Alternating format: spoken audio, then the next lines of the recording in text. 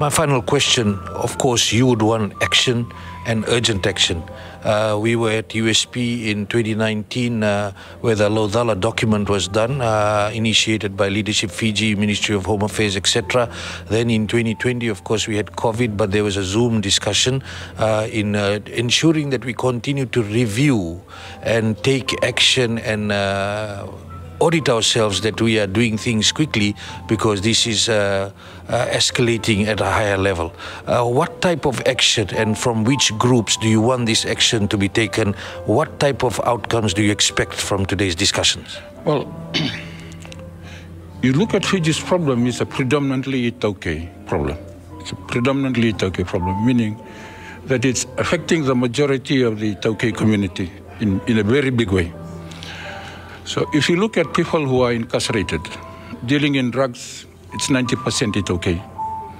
If you're looking at a faith-based approach on this, the predominant people who do that are Christians, and Christians predominantly are i-Taukei. That is something that we cannot shy away from.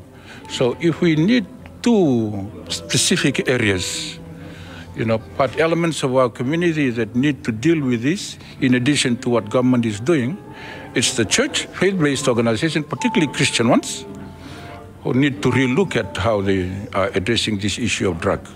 The drug, as the secretary of the Fiji Council, Reverend Tungi, he said today it's the great evil that has been bestowed upon our nation. It's like it's a sin, So they need to deal with it. Church needs to deal with it. And also the traditional i-Taukei community.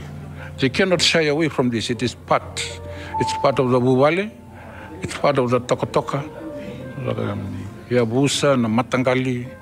They need to deal with this collectively in collaboration with government. So we will allocate the resource. Government needs to get the police force squared away. It's the main one. But I think immediately to reach out to the public, the action really now must be taken by the church and by i-Taukei-based institutions. And I'm glad, the chair of the GCC is actually talking about that. And I want to support their work. Government wants to support the work of civil society to do it. And we are ready to do it.